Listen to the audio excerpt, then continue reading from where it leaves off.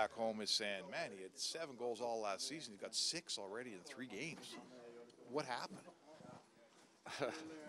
Well, I mean, I've scored my whole career.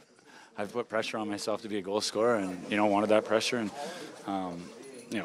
last year was a tough year, and I wanted a chance to prove myself. And obviously, things worked out in the summer with a trade, and I came here and had people that believed in me and believed that I could bounce back and put a good season together and help a team win and help a team get to the playoffs. So, it feels good to have that confidence in me, and playing with great players, and it feels good. You're a shooter, and you've had good runs, I'm sure, before, good streaks. Is this sort of as good a feeling as James Neal gets? Yeah, it feels good for sure.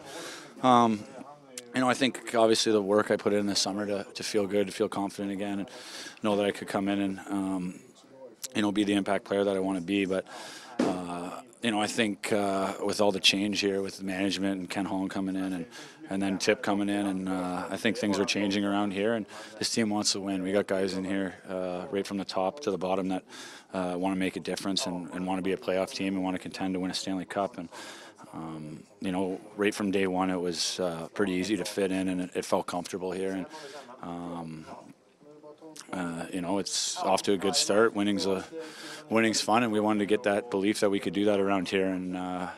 And obviously it's early, but it's a good start for us. A lot of people thought that you would turn it around. You scored 10 years in a row, and you missed once. Right. The trends. But did you even think it would be this quick? This fast? No. I mean, you want to feel good, and you want to score right away, and I think that helps you, obviously confidence-wise, to get a couple early. And I thought, in LA, getting that first one, that definitely felt good. I think in preseason I wanted to get into games, and I got one in preseason. And you want that confidence as a goal scorer. You want to see the puck going into the back of the net, and obviously I didn't see that last year. So put in a great position here to play, and I thought been with Nuge here for the couple of games. He's been really good and a lot of fun to play with, and then obviously getting a chance on the power play has been really good too. But overall, I just like the way our team plays. We're playing fast. We're jumping on teams, and you can tell. Remember your last hat trick? Against the Oilers and Rexall? Yeah. James, I'm not sure if you know, but you set an Oilers you set an Oilers record today with the most goals in the first 3 games of a season with the likes of like Wayne Gretzky, Jari Kurri. That must be pretty special. Yeah, I didn't know that. Thanks. Yeah, that's definitely pretty cool. So, it feels good to put on an Oilers uniform, and like I said, I love the way our team's playing so far.